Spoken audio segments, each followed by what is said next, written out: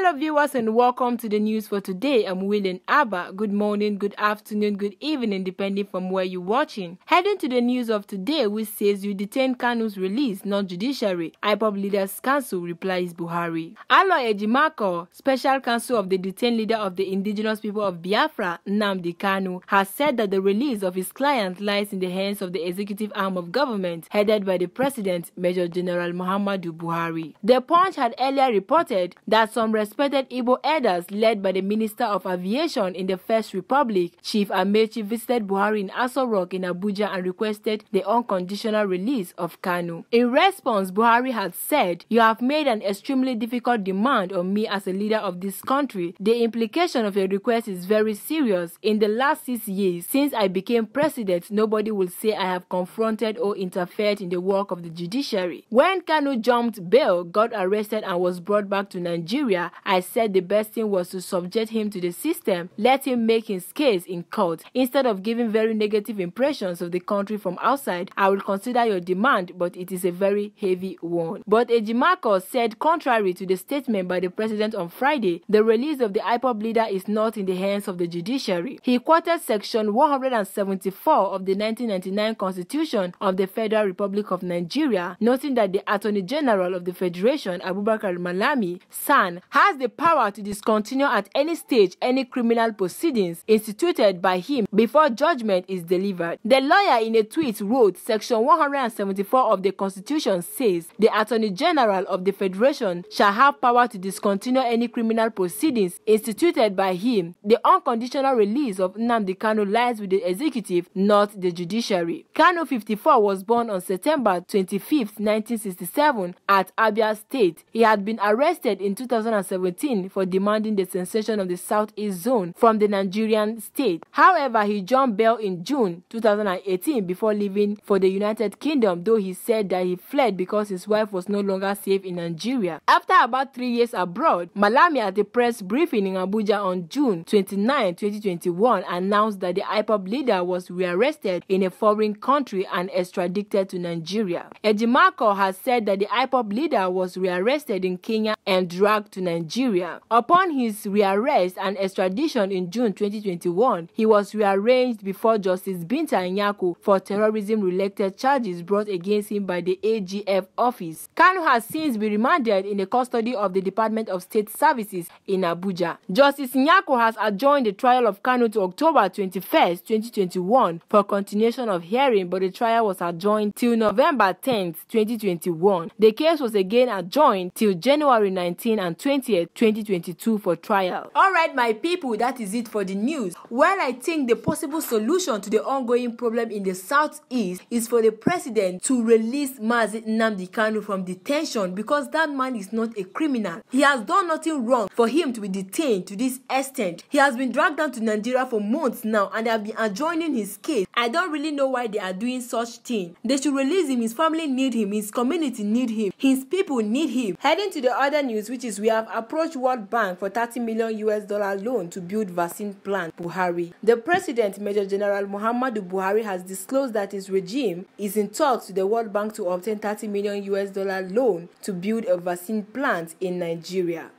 He said he hoped that the vaccine plant to be built in collaboration with May and Baker Nigerian PLC would commence next year. Buhari, represented by Vice President Yemi Osibanjo, made this known in Jos on Saturday during the graduation of Senior Executive Course 43 participants of the National Institute for Policy and Strategic Studies. The event was attended by Plateau State Governor Simon Lalong, the Sultan of Sokoto Muhammadu Saad Abubakar, among other dignitaries. Speaking through Osibanjo, the president said Nigeria is in talks with the World Bank's private lending arm and other lenders to raise about $30 million to help finance a vaccine plant.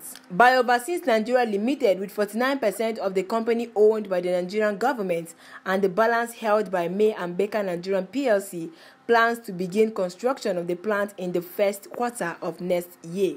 The plant will initially fill and finish, which means importing the raw materials for the vaccines and then packaging them for distribution. Full manufacturing is expected to follow.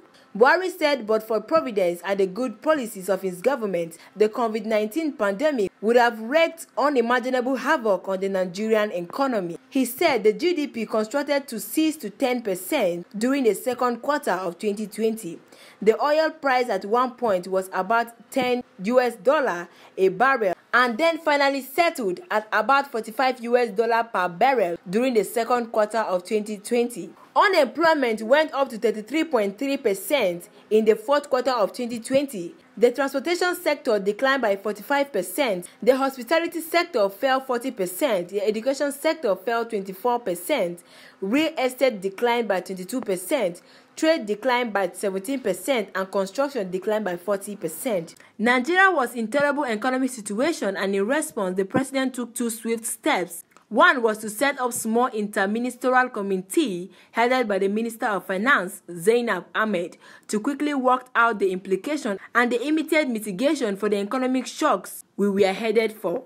The second thing the president did swiftly was to direct a team of ministers and interagency heads to draw up a 12-month economic emergency plan.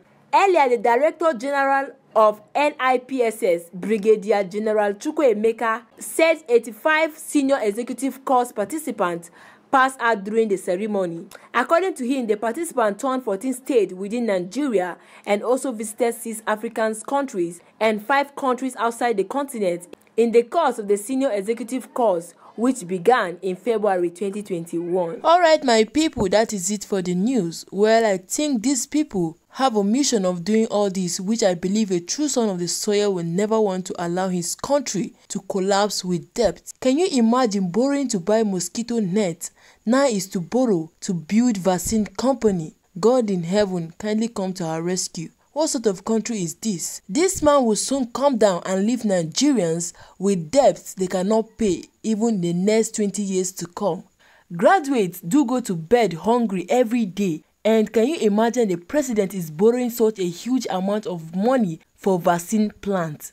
Oga, create job for the teeming youths so that they can have bread on their table. The Empower program is just for a year and they return back to joblessness again. When people have jobs and eat well, diseases will not even enter their system. Can't you understand that fact? Don't you know that hunger and dirty around only can even cause much disease than you can imagine? Wait, is there any way to stop these countries from borrowing Nigerians money?